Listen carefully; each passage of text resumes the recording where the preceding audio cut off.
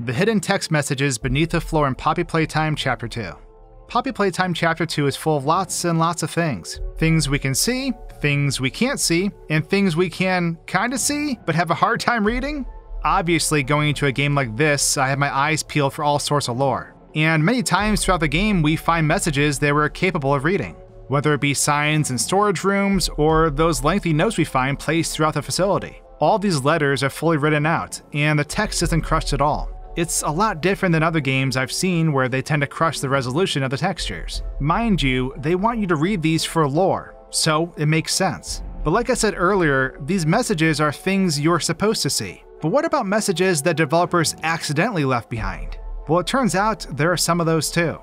So while I was playing this game, I was trying to pull in the lore, break out of bounds, and ultimately find everything I could. So when I got to the crazy chase scene at the end, of course I was going to take a look. And this is what I found.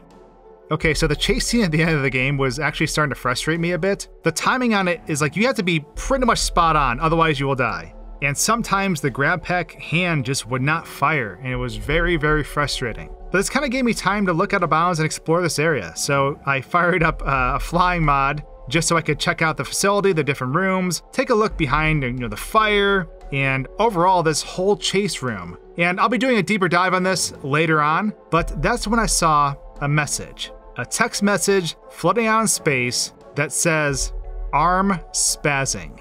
Okay, that's weird. There's just a phrase floating out here in white text. I wasn't sure at first what this was. I was confused, but then I realized in the background that, oh wait, there's more. It says "arm blocks path."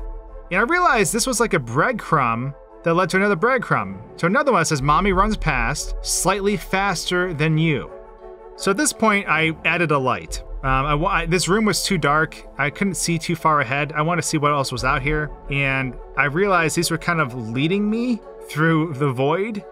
And then I found another one. And it says, "you enter a tiny pipe." And then that led to another. Hand emerges from the dark straight towards you. And mommy crawls out of an eerily small space. So I'm not sure if there's more than this, but what these are is basically the developers sort of white boxing out this area. So before we have the chase scene that you normally have, they probably didn't have the objects in place. They probably had the tunnels and the obstacles and the things you need to do in order to complete this chase sequence. But to make the players be in the right state of mind who are testing the original functionality, they probably had this text pop up that would give people an idea of what was taking place during that time. Or even for other developers who are working on the project at once, maybe using the same map file, that they could work in tandem and understand what was going on cohesively across all the people working on the scene. Now, these are out of bounds, so these were left over after this area was compiled. This is slightly below the ground, it's out of bounds. So it's kind of neat to see what this originally used to be and see these assets left behind by the developers that hint at how all of this was made. And in another video, I'll be going over how this area works because it's actually very, very interesting with all the different mommy longlegs that are scattered about. But I hope you enjoyed this, something kind of simple, but kind of interesting. Subscribe now if you want more Poppy Playtime content, and I'll see you all soon. Cheers!